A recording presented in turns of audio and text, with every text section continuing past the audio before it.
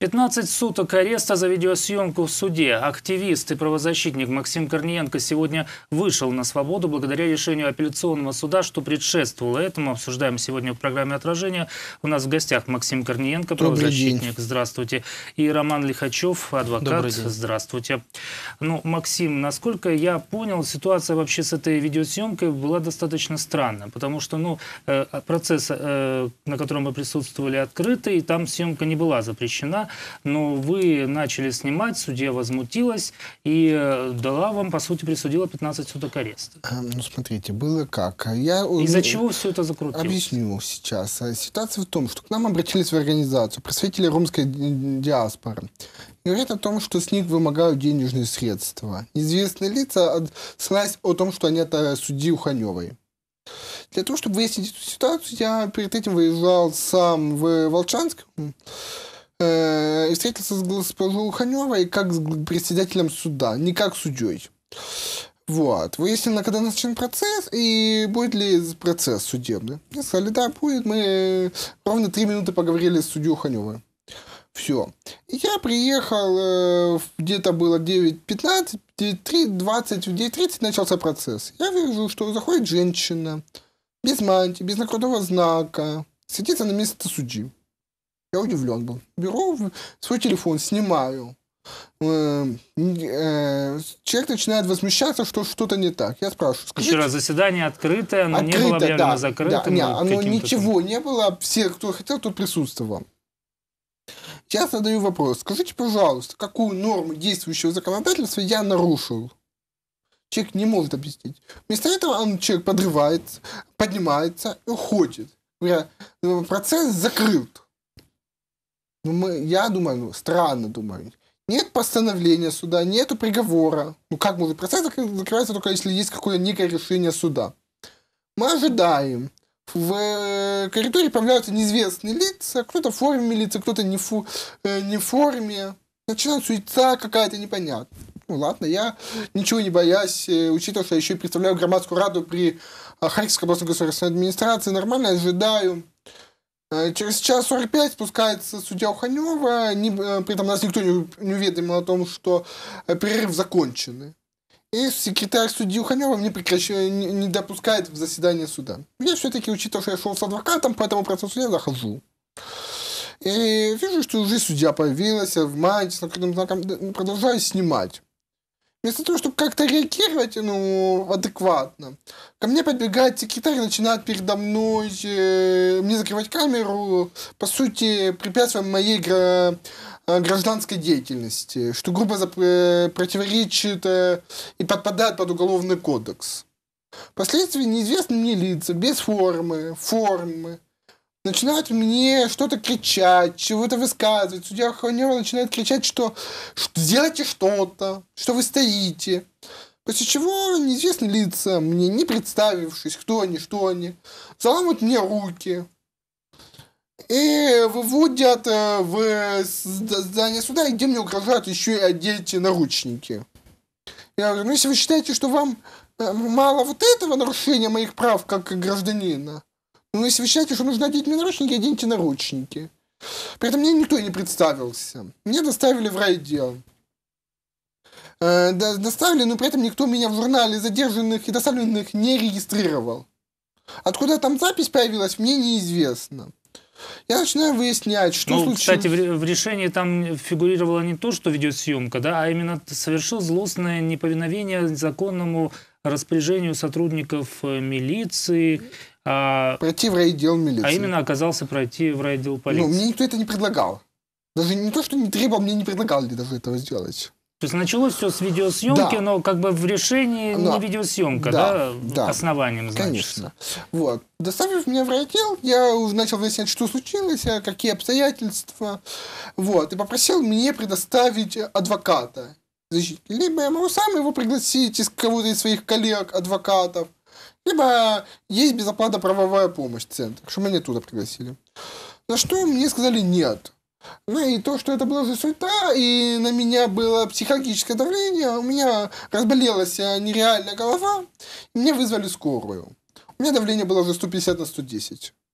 Такими давлениями вообще-то нужно госпитализировать. Ну, чувствую, врач и медбрат никак не отреагировали. Понятно, что мне сделал укол. Я переговорил, впоследствии я требовал, что хочу встретиться с начальником Волчанского отдела полиции. Я с ним встретился, объяснил ситуацию, что это нарушение.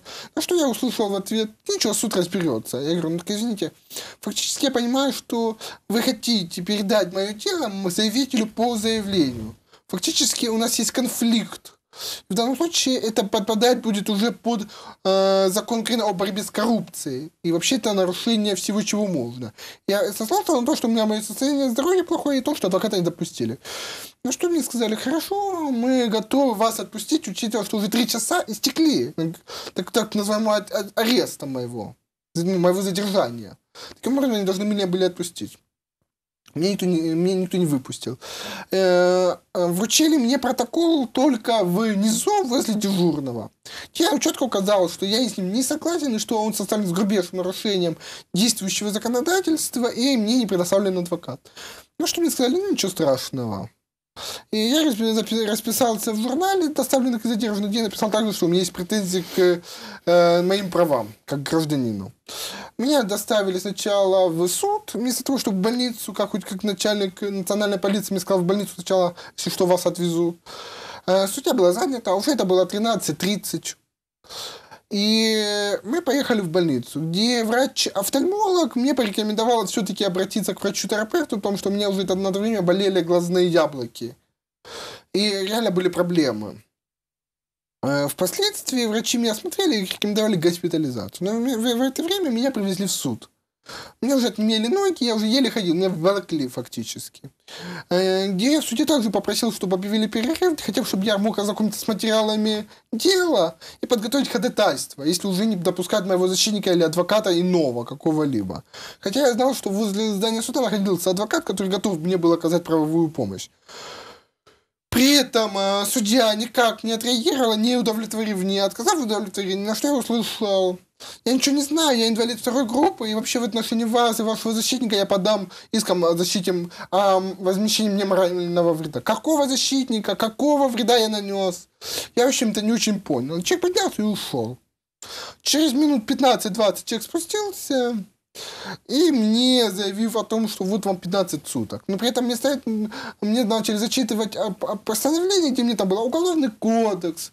Но по сути видно было, что судья из личной мотивации меня наказывает, а не по закону. Потому что все нормы действующего законодательства и те нормы, которые неоднократно были показаны и указаны в решении Европейского суда, были грубейшим образом нарушены.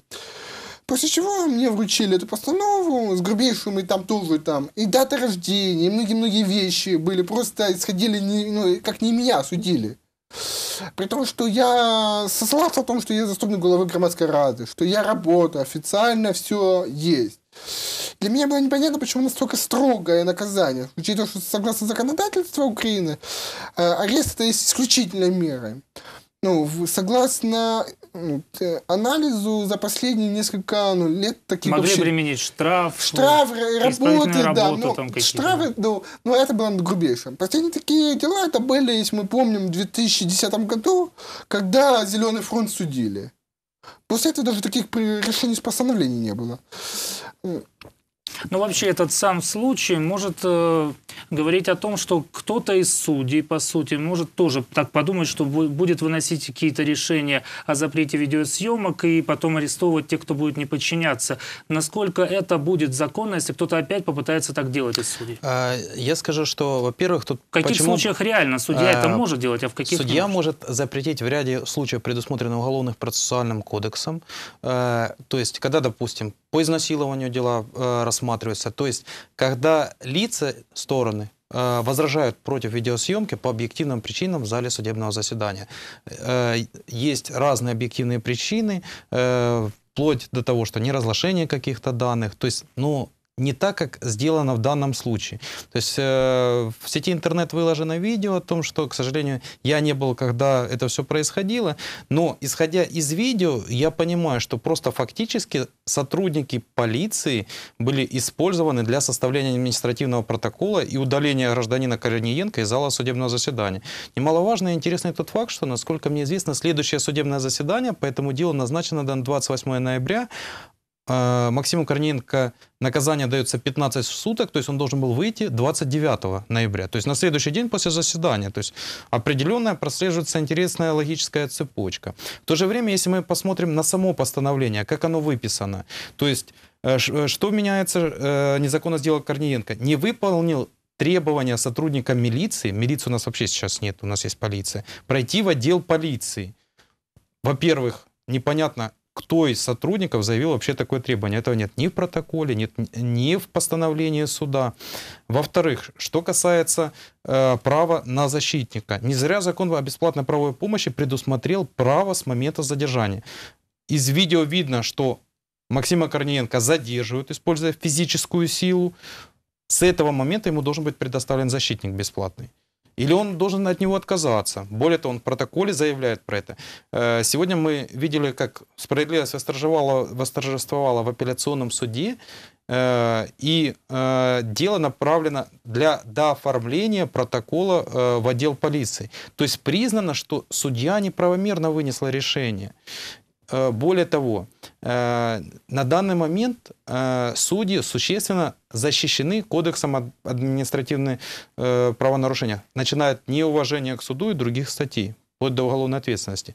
Второй вопрос, умеют ли они этим пользоваться законно. Если сотрудники полиции таким образом составляют протоколы, без свидетелей, без защитника, суд осудил человека, так завтра может быть с каждым, кто решит снимать и проводить судебную видеосъемку.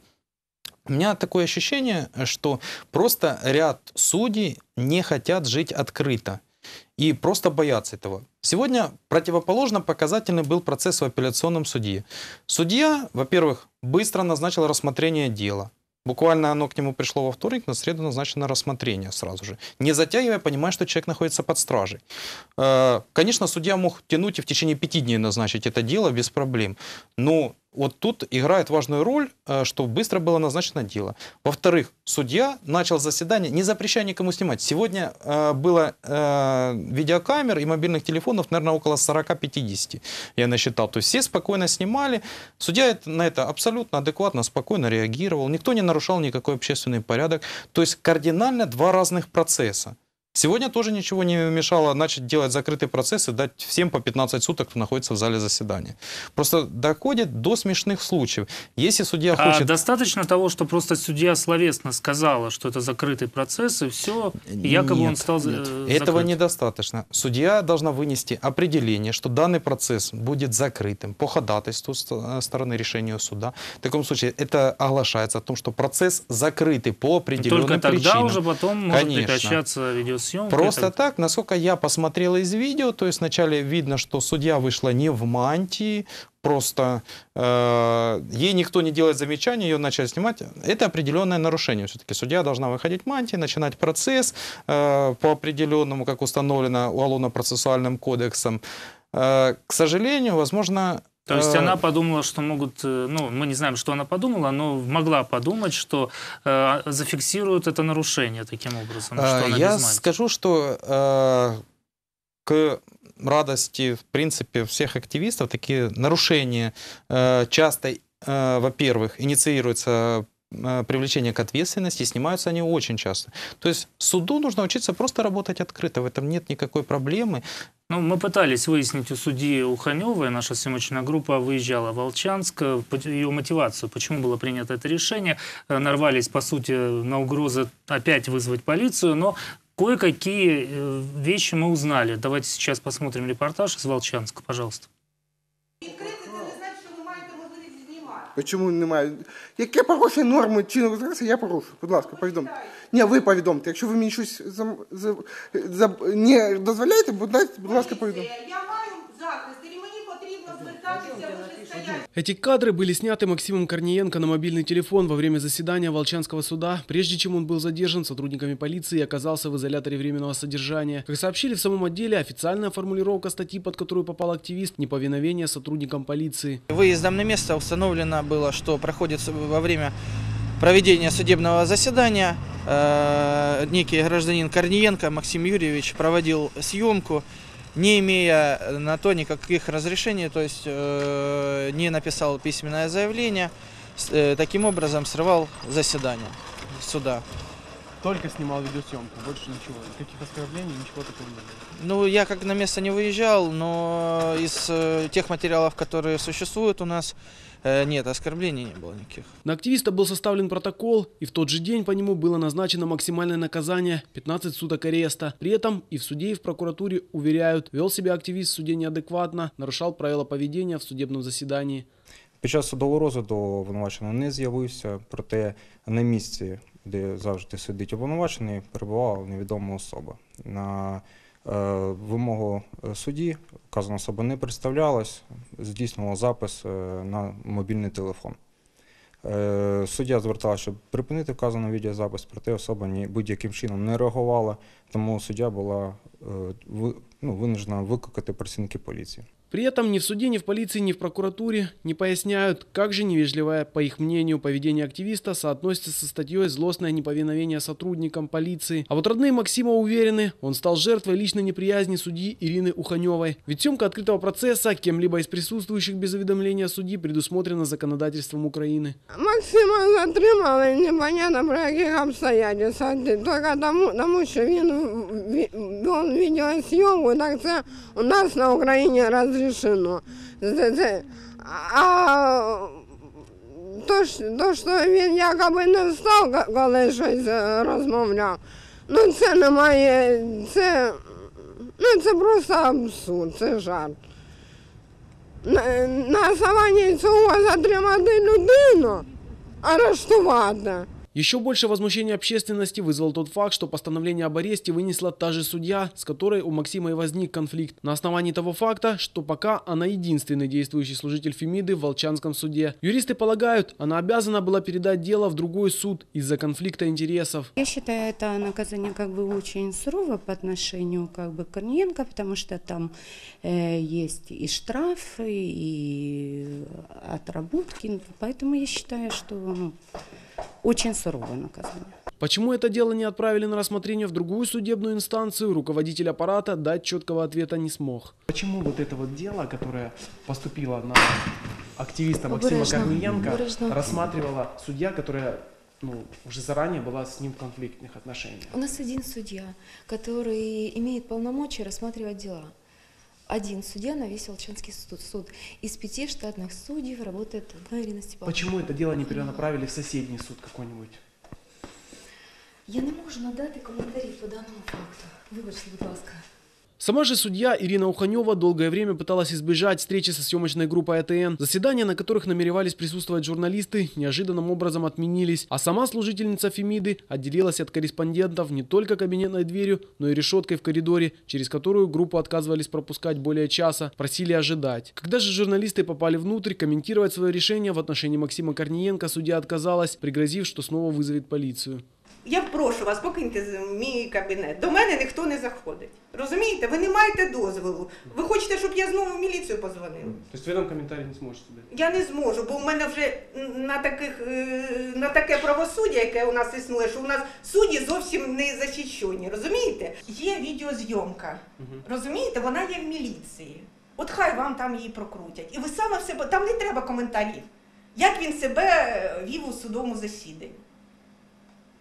То есть все-таки какие-то неуважения. Не на камеру судья объясняет свою реакцию тем, что за 2 недели до слушания Корниенко наведался в ее кабинет с угрозами, назвался представителем обладминистрации, требовал закрыть дело в отношении 2 братьев Ромов, которые сначала подрались между собой, а теперь хотели прекратить разбирательство. То, что такую позицию Корниенко хотел заявить и в суде, подтверждают и его близкие. И этой цели активист достиг. Сегодня судья по делу о ссоре Ромов взяла самоотвод. Что касается ее конфликта с Корниенко, то эти вопросы рассмотрят другие судебные инстанции. По мере пресечения подана апелляция, а действия судьи и полицейских рассматривают ведомственные комиссии. Здесь, в изоляторе временного содержания Волчанского отдела полиции, Максим Корниенко пробудет до 29 ноября, если, конечно, апелляционный суд не примет решение освободить его раньше. Вилен Мода, Владимир Борах, агентство телевидения «Новости».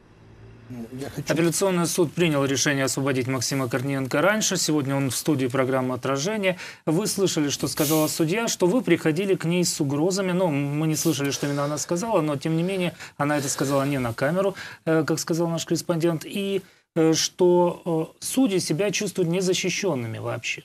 Ну, я хочу вам первое сказать, что я не прихожу никому ни с какими угрозами. Я 8 лет работаю правозащитником. Был представителем громадской рады при Главном управлении милиции. Уже несколько лет как представитель громадской рады при облгосадминистрации. Я никому никогда не угрожал. И вот сегодня мы в судебном заседании в апелляции передали подяку від имени главы апелляционного суда в Харьковской области Антонины Ивановны Колтунова мне за розвиток демократии и верховенства права, яка была мне вручена в прошлом году до Дня прав людини. Таким образом, понятно, что Ирина Степановна пытается все-таки оправдать себя какими-то вещами. Но при этом я хочу обратить внимание, что и видео, которое мы видели, и объяснения даже сотрудников полиции и прокуратуры подтверждают мои слова, что я ничего не совершал того, что будет выходить за рамки закона. Дальше. Прокуратура говорит о том, что я сел на место подсудимого. Те, кто хотя бы раз был в суде, знают, что место подсудимого находится в помещении с решетками. Логично, что я туда заходить не собирался бы. Я ж не глупый человек. А если место для... Я присел на месте, где сидят все слушатели. Когда Ирина Степановна высказала такое желание, чтобы я пересел, мне так несложно было, я пересел на соседнее. Поэтому это было четко видно, если мы просмотрим все видео. Поэтому я не знаю, почему прокуратура пытается лгать. Учитывая, что я во время судебного заседания, когда вот перерыв, и выходил прокурор Дурасов, я обратился к нему, что, пожалуйста, прекратите неправомерные действия, потому что согласно части 3 статьи 11 Закона Украины о статусе судей судоустройства, фото и видеосъемка проводится без согласия судьи, поэтому я ничего не нарушил. Но даже если исходить из того, что мы вот услышали, увидели и от Ирины Степановны, и от всех остальных, а где ж тут требования противорайдел? Вот я услышал все, что угодно. Но только я не услышал обоснования требования противорайдел. Потому что такого и требования не было. Это факт. Крики судьи, судебного заседания, распорядителя, иных лиц о том, что покиньте зал заседания в открытом судебном заседании, но я это рассматривал как незаконные действия, которые противоречат конституционным нормам. Четко прописано, что незаконные требования я имею право не выполнять. Вот, это первое. Второе. Сотрудники милиции не представились и применили ко мне силу. Впоследствии применили еще и пытки. С 10:30, с момента, когда меня был задержан, до 18:30 мне не дали ни стакана воды, ни поесть. По сути, морили меня голодом. При этом всячески содействовали, чтобы я не госпитализирован был. Таким образом, еще и нарушили мое право на медицинскую помощь. В данном случае мы говорим о системном характере нарушения прав человека. Да, единственное, что сказала Ирина Степановна... Причем с правозащитником. То есть, понимаете, насколько вопиющая ситуация. То есть, правозащитник, который выступает против этих всех вещей в судах и доказывает многократно там в разных процессах, когда нарушаются права человека, перед ним нарушают же демонстративно эти же самые права. Я вам объясню, почему так это сделано. Это было показательное выступление Ирины Степановны. Потому что около 3-4 месяцев Ирина Степановна, когда осталась единственной судьей этого суда, она устроила криминальную оккупацию Волчанска. Под руководством ее, прокурора и начальника райотдела. Люди по Волчанску боятся ходить. Они боятся, что они могут оказаться, как и я, в ВТТ. Люди боятся всего там. Реально, если вы посмотрите на видео, то сотрудники милиции, полиции, которые там присутствовали, как так называемые, они долгое время боялись, и только под давлением судьи они выполнили данный приказ. Фактически судья нарушила несколько норм Конституции и несколько норм Уголовного кодекса, который подпадает в действие. Какие это нормы, может быть, вы прокомментируете? Да, во-первых, что касается свободной видеосъемки, это статья 129 Конституции Украины, это закон Украины про судоустрой и статус судей с новыми изменениями, которые внесены по поводу видеофиксации. Кроме этого, отдельный состав предусматривает, если, как она заявляет, было проявлено на видео гражданином Корниенко какое-то неуважение к суду, ничего ей не мешало, чтобы было вынесено как раз наказанием по неуважению к суду. Но почему-то таких даже протоколов не составлялось. Кроме этого, мы видим непосредственно на видеосюжете о том, что сотрудники полиции действительно никаких требований Корниенко не предъявляют. Кроме этого, почему-то говорится о том, что еще раз она повторяет, что сотрудники какие-то милиции заявили какое-то требование, какое никто толком объяснить не может. В репортаже мы тоже видели, по-прежнему для судей это милиция, а не полиция. То есть, насколько я понимаю, еще живут старыми рамками, что это милиция, которая во всем слушается и должна слушаться суд, не разбирать законное, незаконное это требование. И человека сначала нужно показательно посадить в СИЗО, а потом уже дальше разбираться. Что важно по делу Корниенко, общаясь с активистами, кстати, огромное спасибо тому общественному давлению, в том числе и народных депутатов, которые подключались там, к этой ситуации.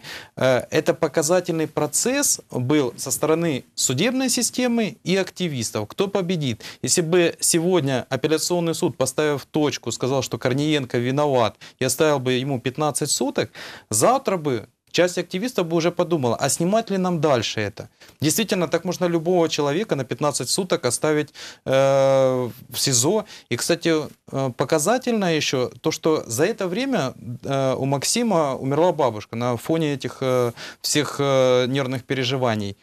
Его никто не отпустил, ни на похороны. То есть люди уже задумаются, а стоит ли воевать завтра с судебной системой? А зачем защищать чьи-то права, если даже правозащитника посадили? И мне поступали, вот сегодня я ехал в апелляцию, мне поступали звонки, говорят, Роман, а ты не боишься, что ты будешь следующим? Там, я говорю, так а за что? Ну, я как защитник, который подал апелляцию, законно еду.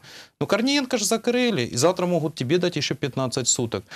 Более того, я устал в Волчанском отделе, когда я приехал к Максиму, которому сначала бесплатного защитника предоставили, потом я подъехал.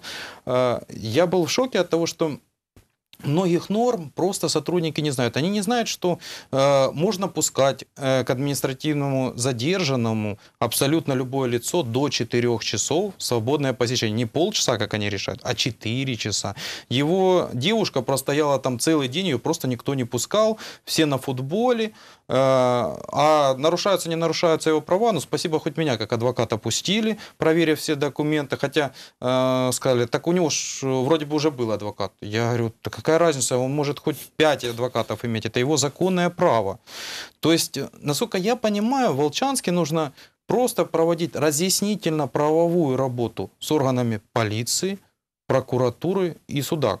Немаловажен просто ли работу или переаттестацию? Да? Я считаю, что по сотрудникам, которые составляли в том числе административный протокол, в данном случае апелляционный суд указал на недостатки, я считаю, что это основание для того, чтобы проводить служебную проверку.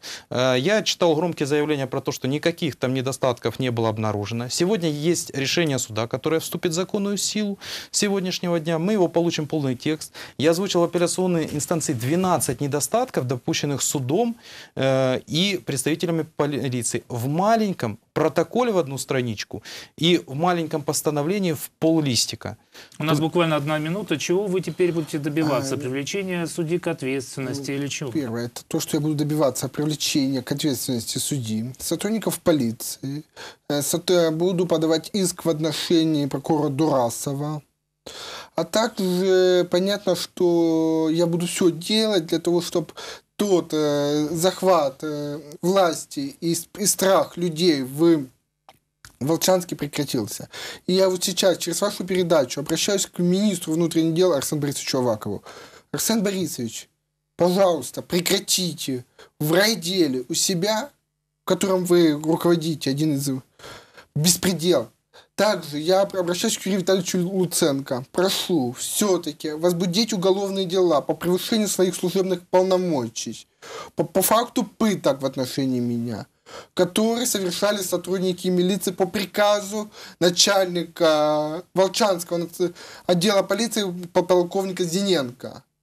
Также в отношении врачей, которые отказали мне в госпитализации. Поэтому сегодня мы уже, вот пока мы ехали с моим защитником, обсудили, что будет подготовлена отдельная жалоба в Европейский суд по правам человека. Я буду все делать для того, чтобы такой произвол был прекращен. И желание судьи Ханевой, как она сегодня уже заявила, я знаю, уйти в отставку, для того, чтобы... Самоотвод там был. Нет, она уже и отставку. Уже и отставку, да? Да, она уже в отставку, то я буду просить комитет Верховной Рады не удовлетворять данную просьбу до тех пор, пока не будет проведено Высшей квалификационной комиссией судей проверку по ее деятельности. А учитывая, что на сегодняшний день она не выполнила еще и закон Украины о декларировании, декларации ее нет нигде, я думаю, что этим займется еще и НАБУ. Благодарю за участие в нашей программе. Напомню, у нас в гостях сегодня был Максим Корниенко, правозащитник, и Роман Лихачев, адвокат. Спасибо, до свидания. Спасибо, до свидания.